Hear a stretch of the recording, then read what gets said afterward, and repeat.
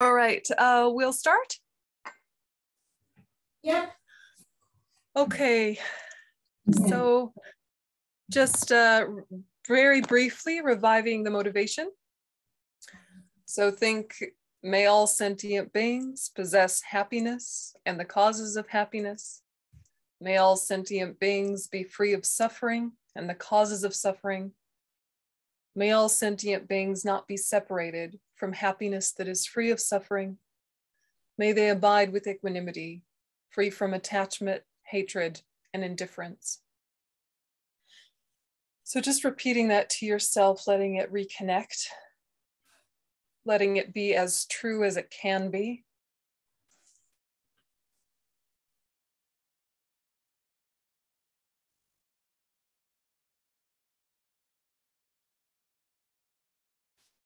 Okay.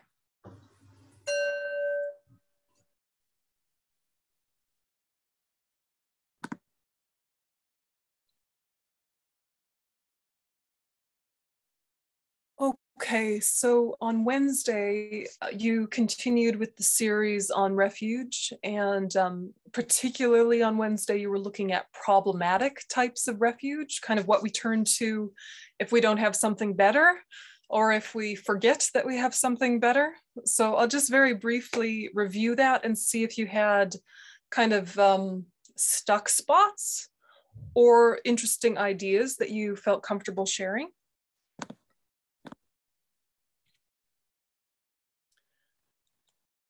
So we were talking about these 8 worldly concerns, which are like limited forms of, quote, refuge that actually lead to more suffering. And these 8 worldly preoccupations or concerns or samsaric dharmas are like pairs of hope and fear. And we're saying that hope and fear in this context are negative because they're based in things that are unrealistic. So we hope for happiness, comfort, pleasure, and we fear suffering, discomfort, pain.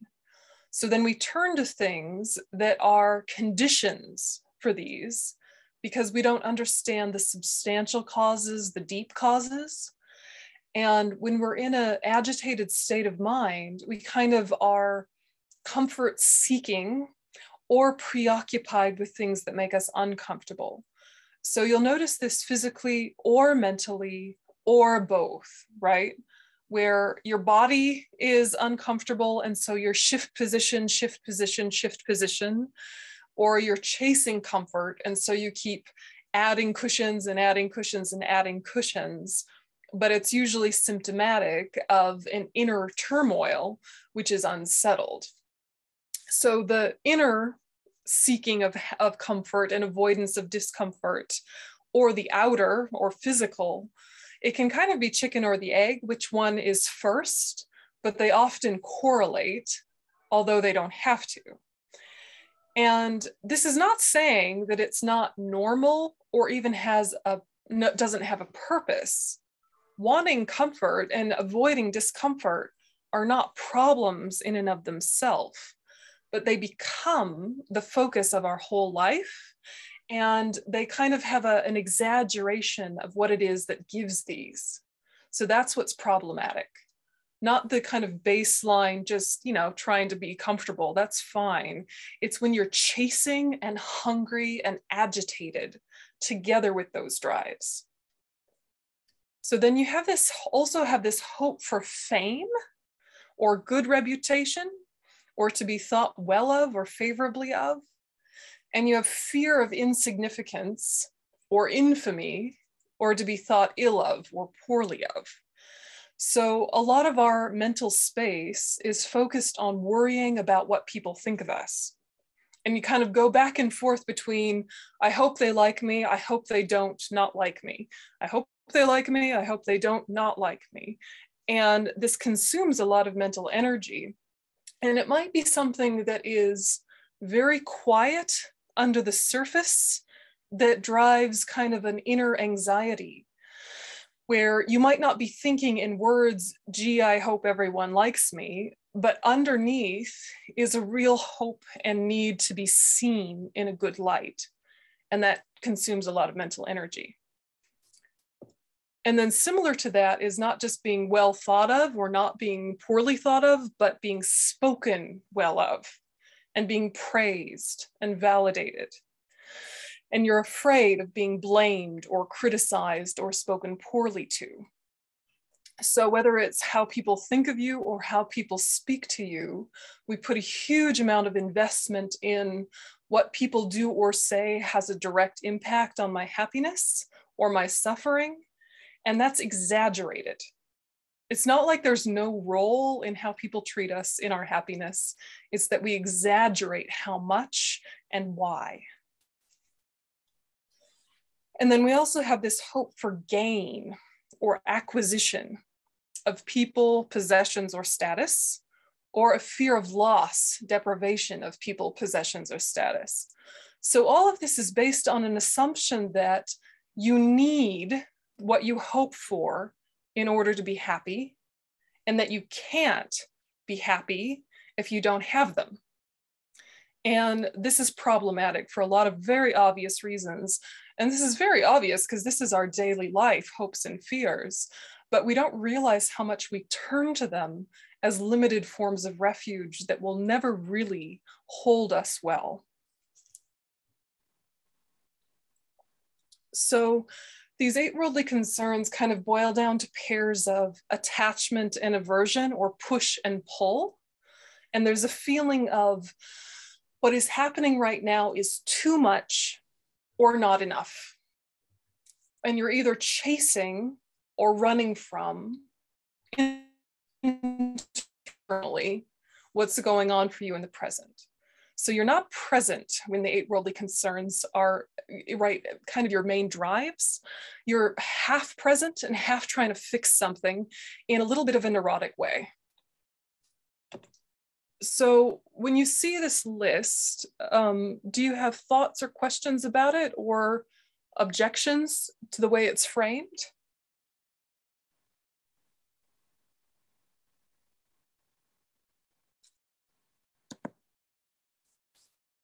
Do you understand how, while they make sense, while they're normal, while they're human, they're all problematic because they exaggerate? They exaggerate. Yeah. So all you need to do to disprove them to yourself and see that they're not good forms of refuge is to take one pair, like seeking pleasure and avoiding pain, and ask yourself, have there been times when I was unhappy but had a pleasant experience? Have there been times when I was happy but things that were unpleasant were happening? You know, something as simple as people who like to exercise. At first, it might be uncomfortable to exercise, but you know what it leads to. And so your mind is kind of happy about it and you get on a roll, for example, right? Things like gain and loss, you can think about how the last time you really, really wanted something, someone, or some situation, and you gave it the power to give you happiness. And then you finally got it, whatever it was. And the very next moment was an anxiety about losing it, or it wasn't as wonderful as you thought it would be. Or times when you were so scared to lose something or someone, but it opened up a whole new realm of possibilities. Yeah. Does it remind you of what you hear from your patients every single day? They're kind of trapped in the 8 worldly concerns. They give all of their power to the 8 worldly concerns, and then they suffer. And it's the contents of their whole world. Do you agree that's the source of a lot of the suffering of people that you hear?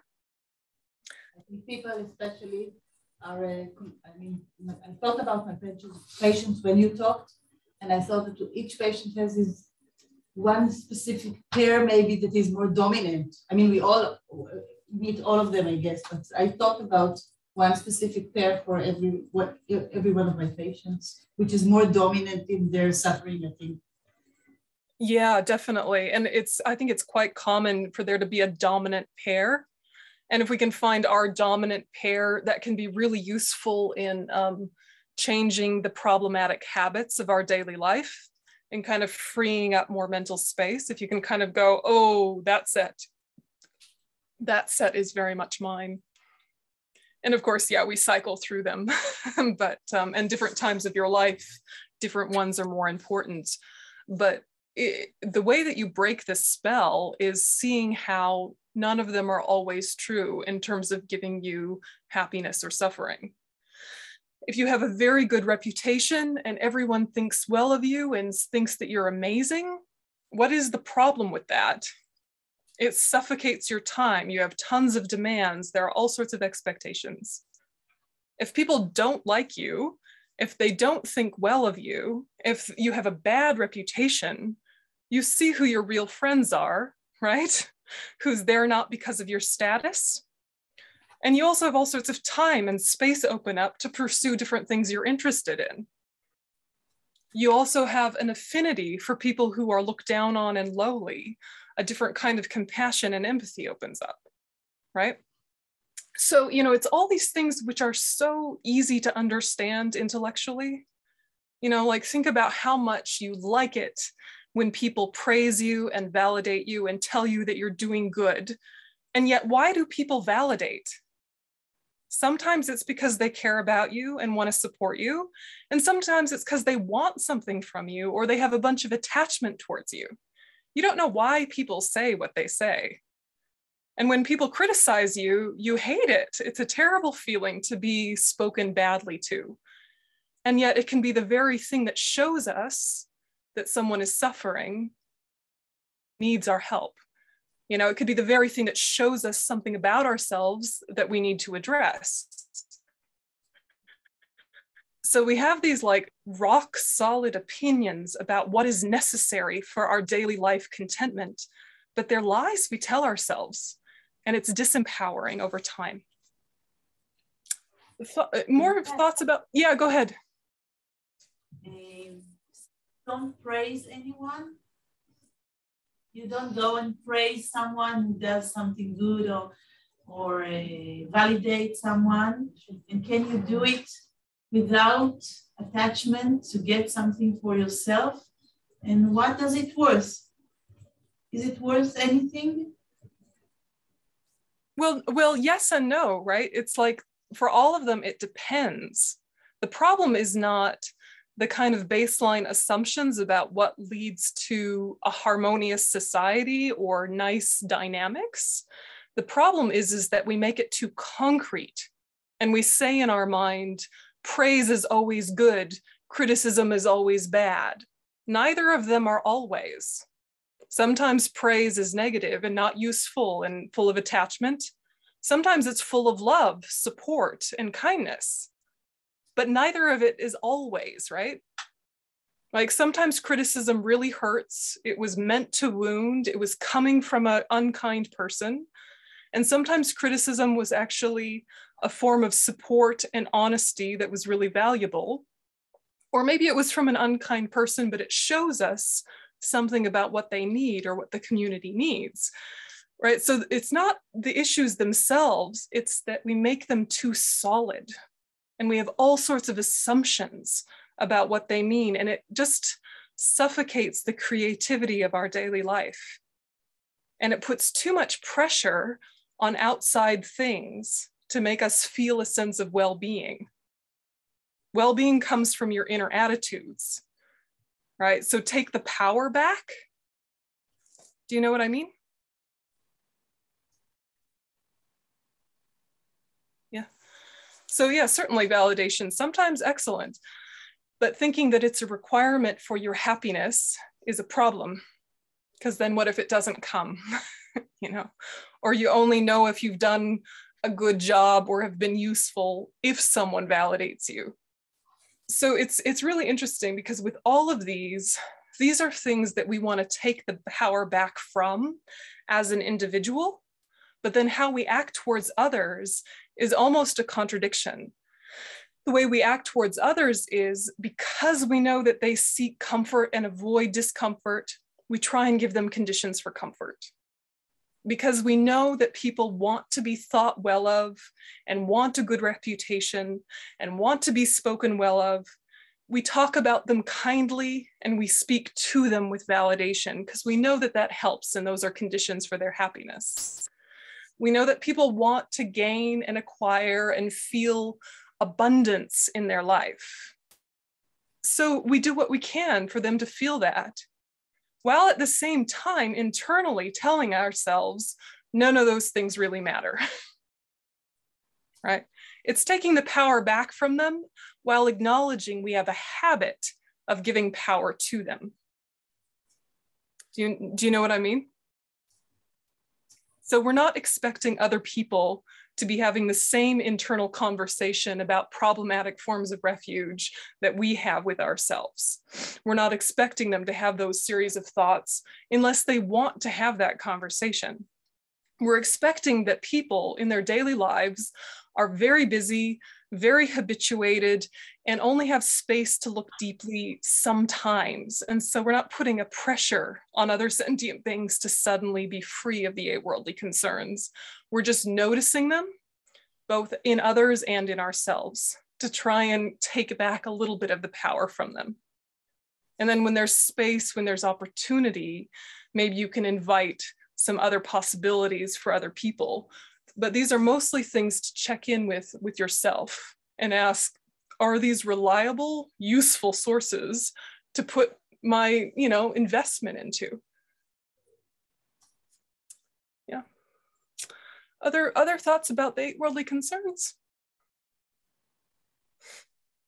And this is, of course, the end goal. But on the path, people do need sometimes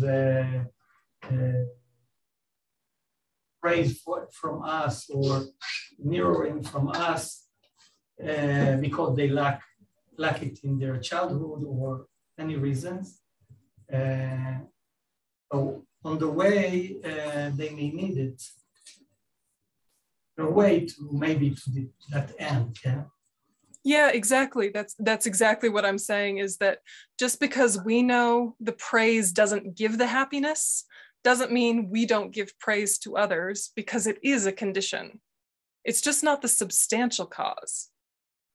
So we offer praise and validation to people who obviously need, as you say, mirroring, but we're also watching with a type of depth to see if maybe today they could use something deeper and more empowering and more self-reflective and self-aware than something they get from someone else. We can invite some sort of wisdom from them that helps them take the power back from the eight worldly concerns. But our ability to do that is very much reliant on us having done so. We need to have at least a little bit broken the spell of the eight worldly concerns before we can really invite that in anyone else. But a lot of the time, you're just kind of, in a way, offering people the eight worldly concerns because it's all they have. But there's something deeper. And so when they're ready for it, you're right in there to provide them with deeper opportunities for more stable forms of internal refuge. But certainly in the beginning, people just need security, right? It's like what we say about mirroring for the Buddha potential. So like if a person has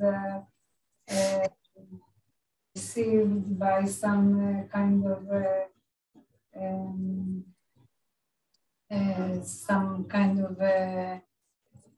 I don't know, a new flat in a very good place, and then we can praise him about that he thought about a room for his grandmother. I don't know why. Yeah. Or about the hard work that was, or about his honesty, the way he did it, or. Yeah, exactly. You're mirroring the higher qualities related to that kind of ordinary creature comfort, rather than praising their kind of more egocentric ambition, that wanted to live in a fancy part of town or something. Exactly as you're saying, you're really trying to shine the light on the highest reason, so the highest reason is more active. Yeah. Yeah, other thoughts?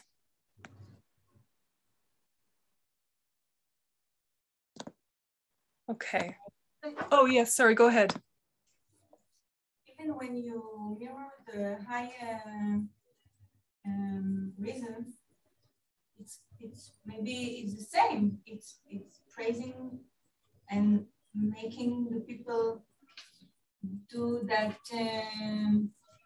gesture because of thing. I mean, it's you see the difference. Okay, it's better, but it's the same problem. Well, it's a spectrum, right? It's a spectrum where there is the perfect form, which is that you are free of the worldly concerns and you do not encourage them in other people. That's the highest form. But on your way to that, there's progressive steps. You know, so you gently lift and lift and lift and lift at the speed and pace the other people are capable of, while at the same time you yourself acknowledging where you are and gradually lifting your motivation or deepening your motivation, however you want to frame it, over time, right? It's not like a sudden shift, right? But you know a simple example. When you're, you know, say you're hiking in the mountains and it's too cold, but you have a nice view to look forward to, you put up with the cold for the sake of the nice view. Yeah. But if you're just hiking and it's cold and there's no purpose in your mind, that cold affects you more. You use examples like this to realize that it's been your mental attitude towards your conditions that was one of the biggest factors in your sense of well-being. And in that way, you stop relying on the temperamental attitudes of ordinary sentient beings and their afflictions and the transient conditions and resources and economics of the surroundings. And then you can be happy anywhere with anyone because you're freeing yourself from attachment. And so a loving thing to do is to meet people where they are and invite them to gently deepen when they're ready. But you're not pushing it. Yeah, you're not forcing it. You're watching and inviting the next step from both yourself and others. So it's a spectrum, or like an evolutionary process.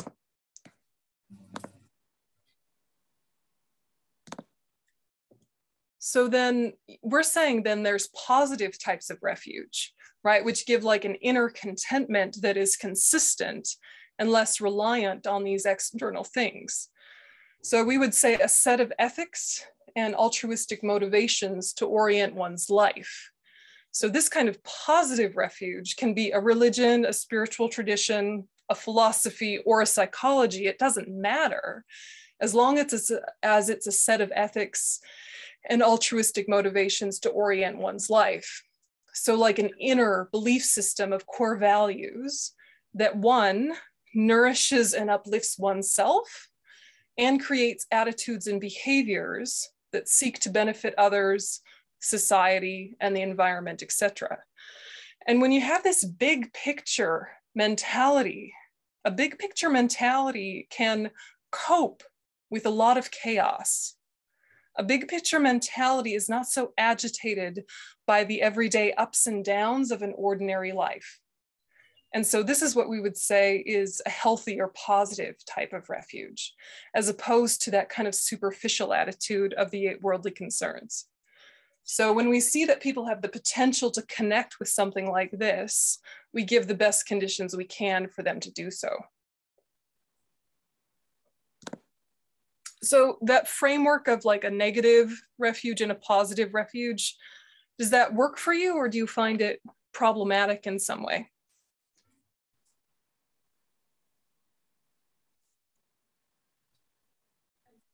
Eye-opener for me. Yeah.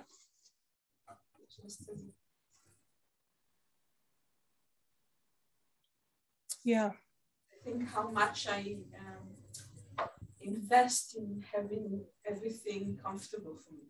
Yeah. And it's really almost a religion now. Yeah. Yeah. Same for all of us, right? Yeah. And it's just a matter of noticing and catching it already starts to interrupt the pattern. You know, I mean, a lot of us were brought up and reinforced to believe that these are the sources of happiness. It was, you know, it was taught to us almost, or modeled for us. So why would we think any other way? But, you know, kind of if we are a little bit objective with our life, we understand that we've had more power and more control over our own contentment than we've allowed ourselves. And we've, you know, we've even taken opportunities to give ourselves that contentment, divorced from the 8 worldly concerns, any number of times. We just haven't framed it that way or made it intentional. But we can, and that will make for a simpler, happier life. Yes. Slowly. So you can, if you see, Yeah.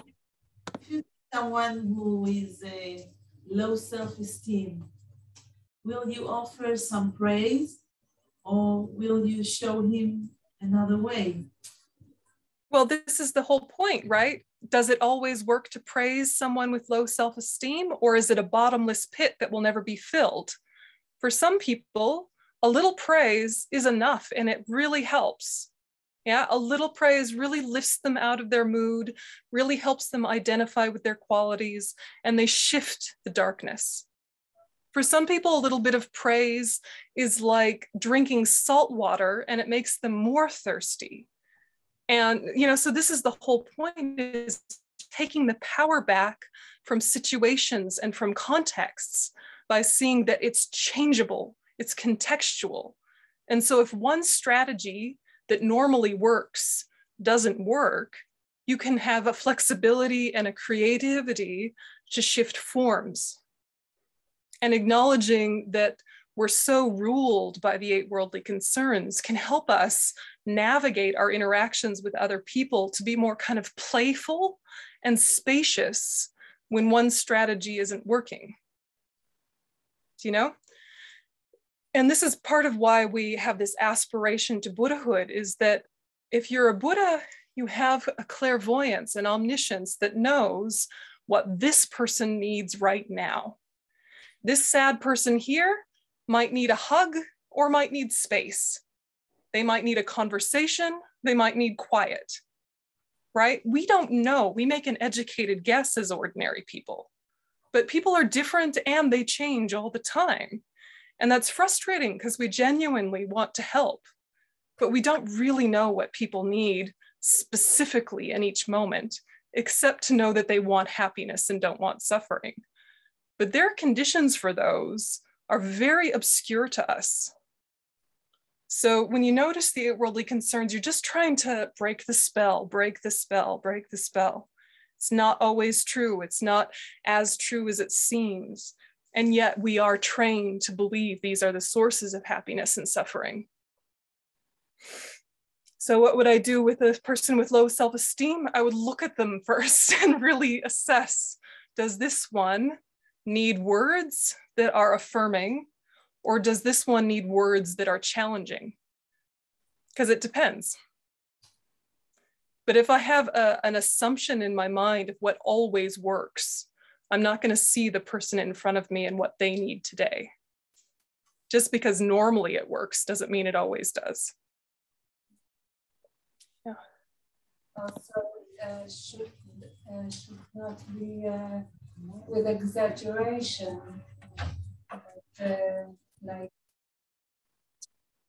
believe that there is a Buddha potential in him, like in other people or in ourselves, but not too much, not inflated or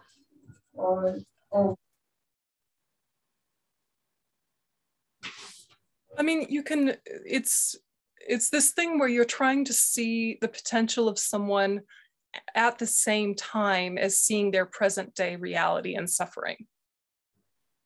Yeah, it's a simultaneous focus. You see what they can be, you see what their potential is, you hold that possibility in your mind, but you're also seeing today they are suffering, today they are identified with all sorts of problems. And when you're holding those dual possibilities, then you can decide in the moment, today they need more focus on their suffering, or today they need more focus on their potential. But you're not trapped by assuming people who look like this and say this always need this specific formula, because that's not true all the time. You know, it's just like a breathing meditation, right? For most people, a breathing meditation settles their nervous system and helps them pacify surface distractions. But for some people, a breathing meditation gives them an anxiety attack, right? So it's like, it's a useful tool, but if you think it always works in all contexts, you're collapsing the creativity of the moment and not seeing the person in front of you. Yeah, so it's having a wide open, flexible mind that can really see, of the tools you've learned so far in your life, today, which one is necessary and needed, not the one you assume to be.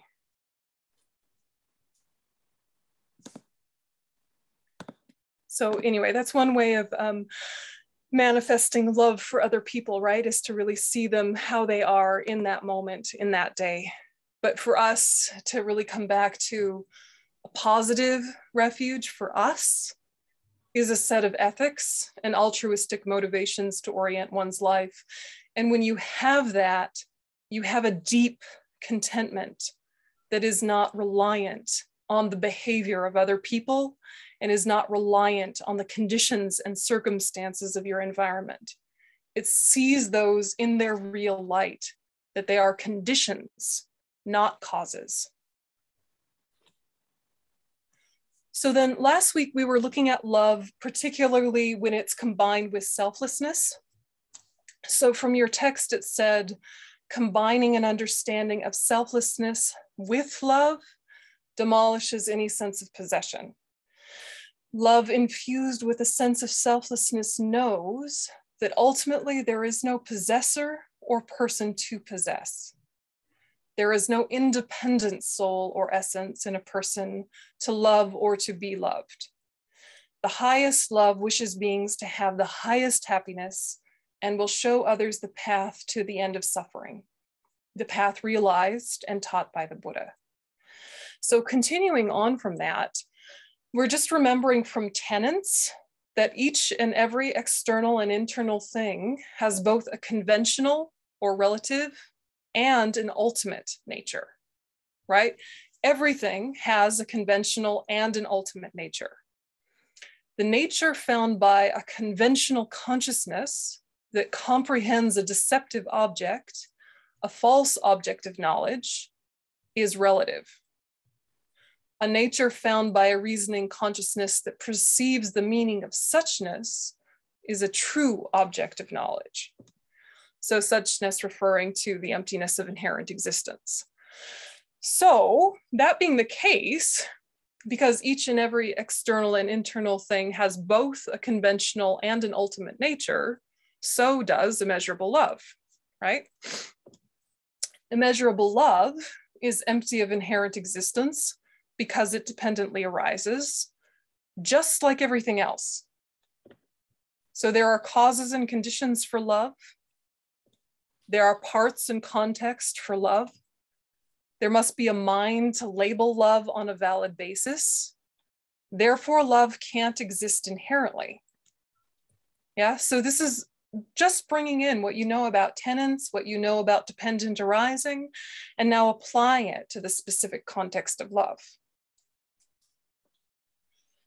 So love arises in dependence upon many factors. We know this, right? But it's important to come to a depth of understanding with it.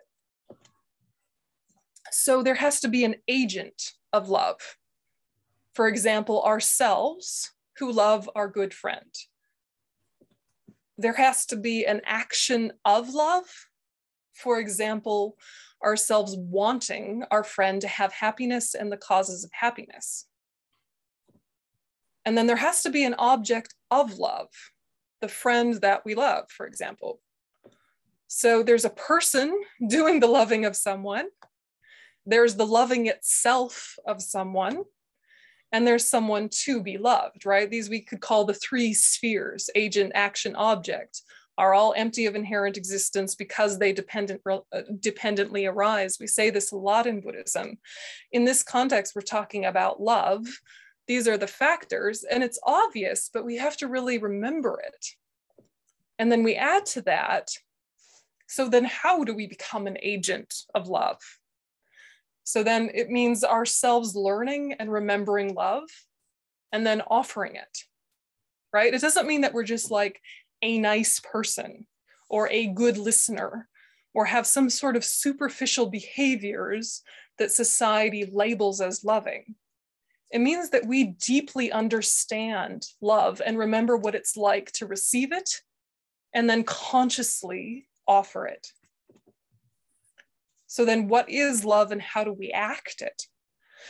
It's ourselves wanting our friend, etc., to have happiness and the causes of happiness, therefore understanding and doing those, right? Understanding what are the causes of happiness, understanding them deeply, then helping others connect with those.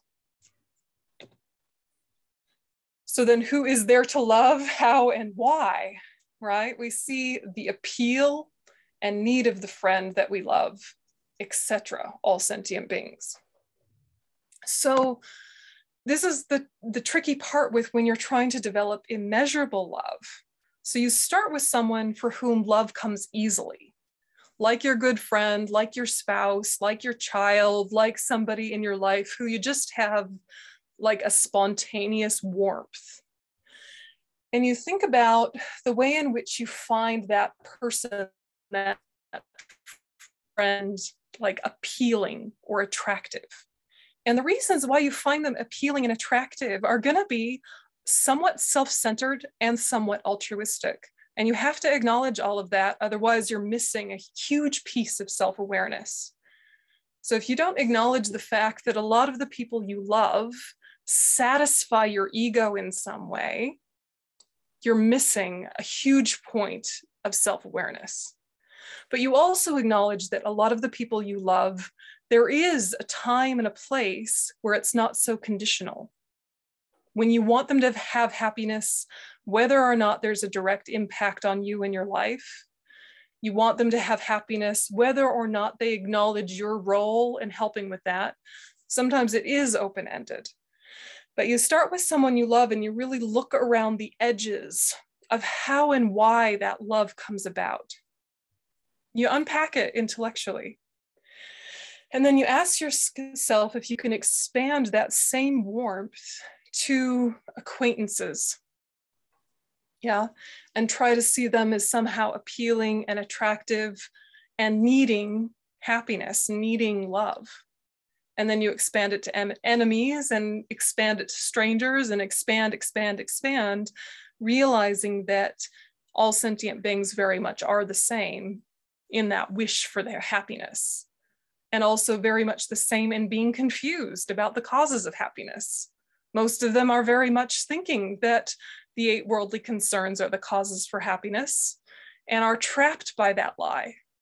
And it's poignant, and it should make us really pursue giving them the deep causes, yeah, by acknowledging them within ourselves and then kind of being a condition for them to be able to see them. So it's simple to understand, hard to do, which is why we're talking about a lot of different angles on the same point. So then how is love experienced? How do you feel it? Someone might love you very much, but how do you connect with it? How do others connect with your love? And the agent of love has to know what love is. So it's given by someone who has themselves experienced love. And then the action of love has to be in a recognizable form. Yeah, for someone to experience the love, it has to be in a recognizable form or behavior. So that wish for happiness is expressed through understandable behaviors that are wanted and timely. Yeah, it comes at the right time and it's wanted in that moment. And then the object of our love has to want to be loved. The friend that we love has to be open to happiness. Some people are in the mood to be depressed, and it's not that we stop loving them, but we stop expecting them to experience our love in a direct way, because right now they're closed to it. So for love to be experienced, we're just remembering that there are many, many factors for someone to feel loved. And the main factor is not necessarily that they are loved. And I'm sure you find this with your patients all the time, right? They might have a loving set of parents or a loving spouse, but they are committed to their depression or their stress or their rage.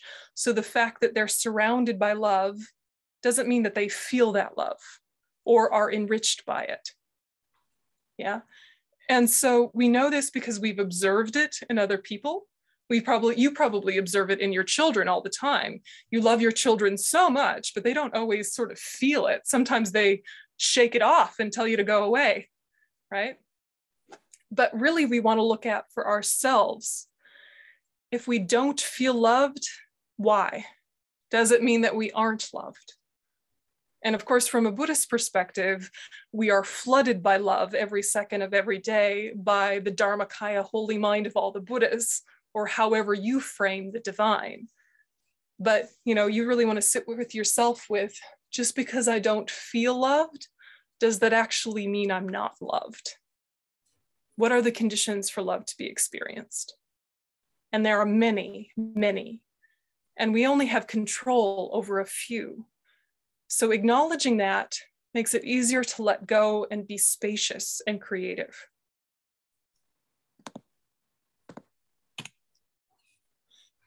Okay, so we're just going to do the quick love versus attachment conversation because it needs to happen for tidiness, because sometimes we still get tangled. So this is just the dictionary definition. Dictionary definition: love is an intense feeling of deep affection, sometimes a deep romantic or sexual attachment, or a great interest and pleasure in a person, activity, or object. That's how we use the word in the world. Do not confuse it with the Buddhist definition of immeasurable love. Attachment in the world can mean like affection or fondness or sympathy for someone or something. It can be an affectionate relationship between two people, which is not the Buddhist definition. So we just have to name for ourselves that these words don't mean at all the same thing in Buddhism as they do in the world. So then in Buddhism, we have love being a sincere wish that others be happy, and the feeling that their happiness is more important than one's own in the moment because there's more of them, and it's opposite in nature from attachment. And then attachment is a deluded mind that sees the object as attractive and sinks into it and cannot separate from it.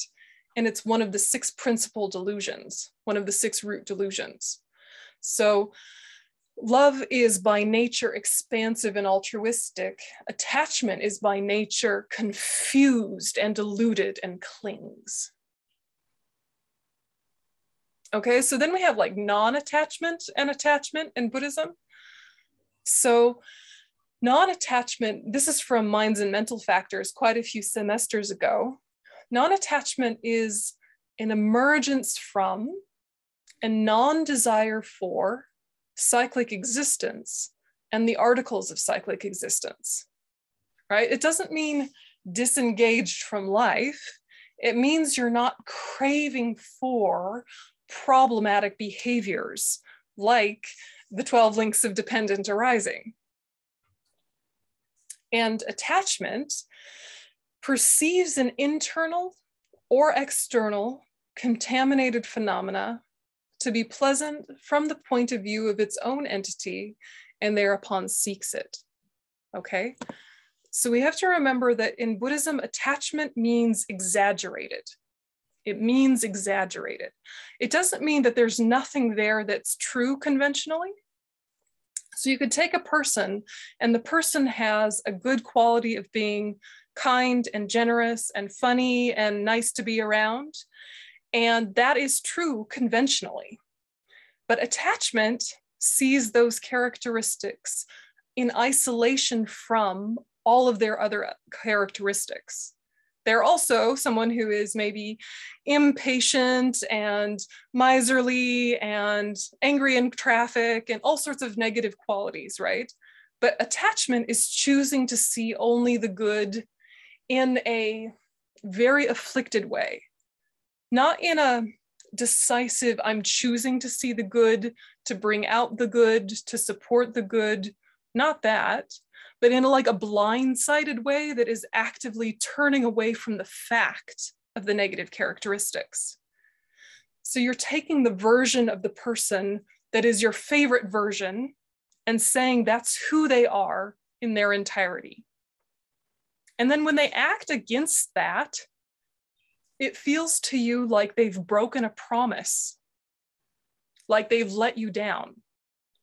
But they never said they were their best all the time. Or even if they did, we're adults. We should not believe that. No one is at their best all the time.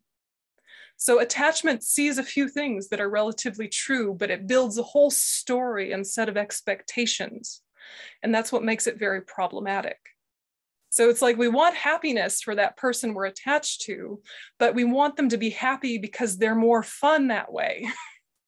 Yeah, and their happiness means maybe they'll give us some happiness and do stuff that we like, and it's very objectifying. Okay, so I know that you guys know this distinction, but just make it very crystal clear in your mind so that you know what we're talking about when we talk about love versus attachment. Okay. So then like experientially, I think it can help to kind of speak experientially about these two. So love sees the good qualities or positive possibilities of a person, as well as their suffering and the negative behaviors that may flow from it. And it doesn't attribute substantial causation to conditions. Attachment sees the good qualities or positive possibilities of a person, object, or situation in isolation from the big picture. It also exaggerates their impact on your personal happiness. So love wants happiness for the person. Attachment wants happiness from the person. And that's the easiest way to simplify it in your mind. Yeah. So love is open and joyful. Attachment is closed and anxious. But in the moment, sometimes it's hard to see the difference between the two because there's an element of pleasure for both. So love has a calmness and a contentedness. Attachment is excited and restless.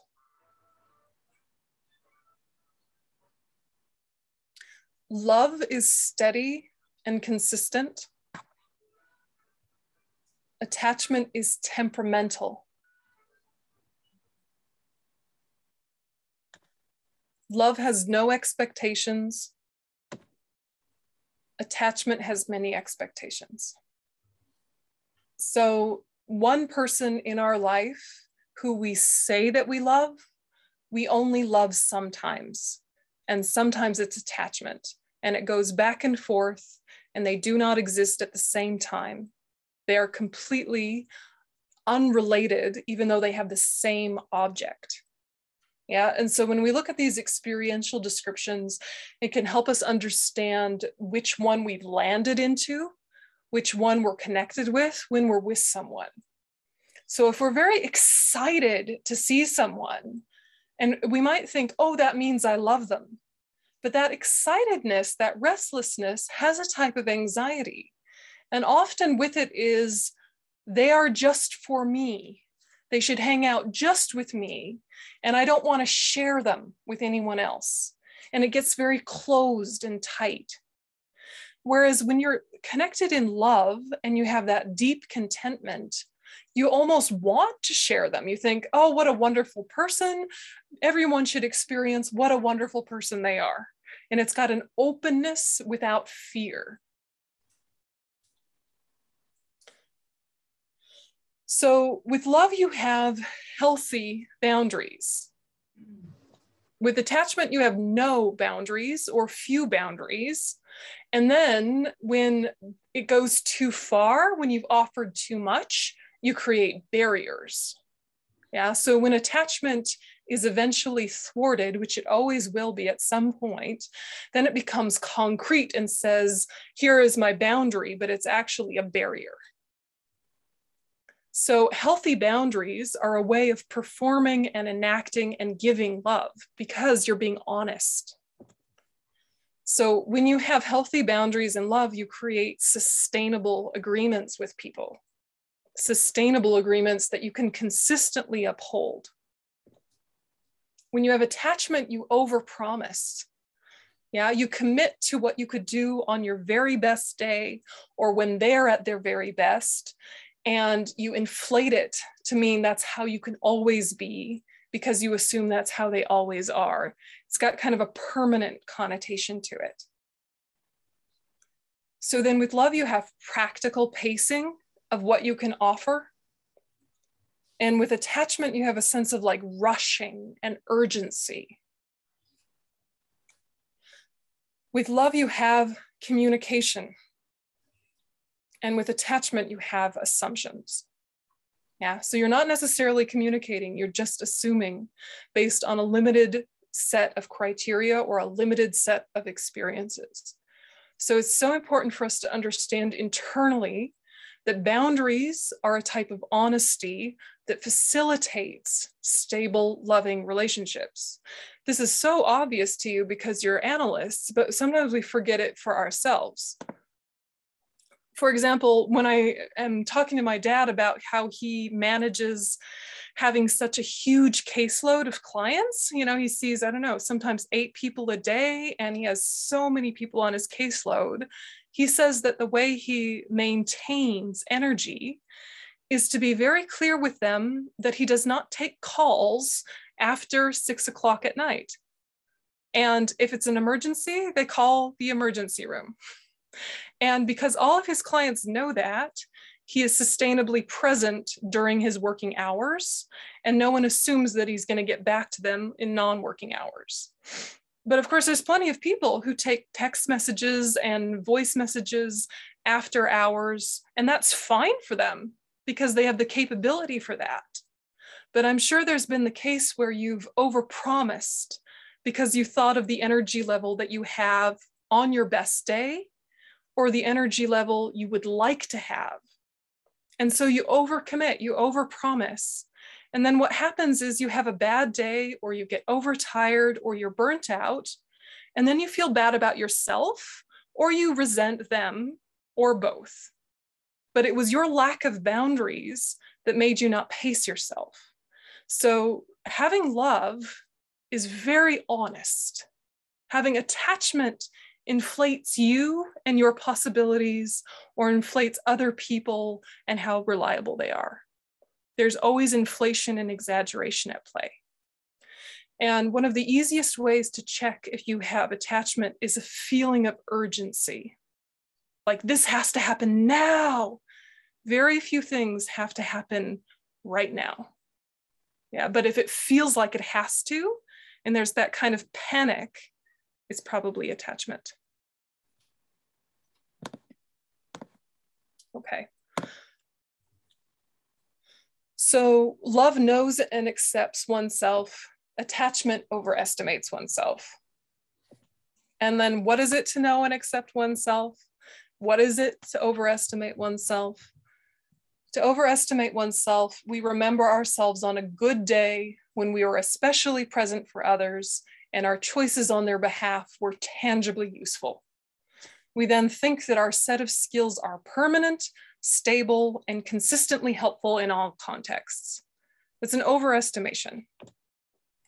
To know and accept oneself, we remember that conventionally, we currently, not permanently, have a limited set of skills and abilities that are not always reliable and not always useful. Sometimes our choices facilitate progress towards stable happiness for others as a condition, and sometimes they don't. And that's not problematic. So the benefit to know and accept oneself and the disadvantage to overestimate oneself become pretty obvious. When we overestimate ourselves, we blame ourselves for not being effective when things don't work, and then we get depressed. Or we blame others for not being receptive when things don't work, and we get angry or resentful. Or we blame the system or the strategy, and we become apathetic when things don't work. Okay? It's very obvious, but sometimes we forget. We get a bit depressive, or we get a bit resentful, or we get a bit apathetic, and we realize actually there was an overestimation at play. So when you do know and accept yourself, you let things go without laziness when things don't work. And you enjoy being beneficial, but you don't over-identify with it because that leads to pride. And you pursue self-awareness and development in order to increase the benefit to all. So you're remembering Buddha potential. And so all of these measurables have both near enemies and far enemies, and probably we'll get to that next week in more depth.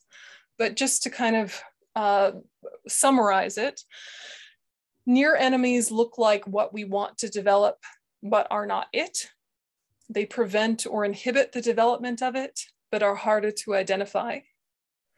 Far enemies are the opposite of what we want to cultivate, the other end of the energy, intention, and behavior. They stand in direct opposition to what we seek to develop and are more obvious and easy to identify. So then for love, what looks like love, but are not love, very obvious. Attachment, the wish to possess or be close to, because it exaggerates the person and their positive impact. And then pride plus attachment can like misunderstand the warmth that comes with ego satisfaction. And then we might have pleasure plus attachment, which misidentifies a condition for happiness as the cause. So attachment looks like love, but is not love. And when attachment doesn't get what it wants, it becomes the far enemy, and confusions we have about our own experiences lead us to mislabel and seek them. So the far enemy is the opposite of love, that blocks love. It's easier to catch. So obviously it's anger, the wish to harm. And this exaggerates the person and their negative impact. And then you get like pride plus anger, which misunderstands the cold and deflated feeling that comes with a thwarted ego, or pain plus anger, which identifies a condition as a cause. So similarly, confusions we have about our own experience lead us to mislabel and avoid them. Okay, so your follow-up reading is ebook pages 37 to 41, which is hard copy 19 to 23, and I'll send you a reminder. And finish up chapter 2 for your Wednesday readings if you haven't already. And we'll dedicate. All sentient beings who, although self in all appearances are Dharmadhatu by nature, have not realized it thus. I shall endow with happiness and the causes of happiness. I shall separate from suffering and the causes of suffering. I shall make inseparable from happiness without suffering. And I shall set in equanimity the cause of well-being, free from attachment, aversion, and partiality. Okay. So thanks, folks. And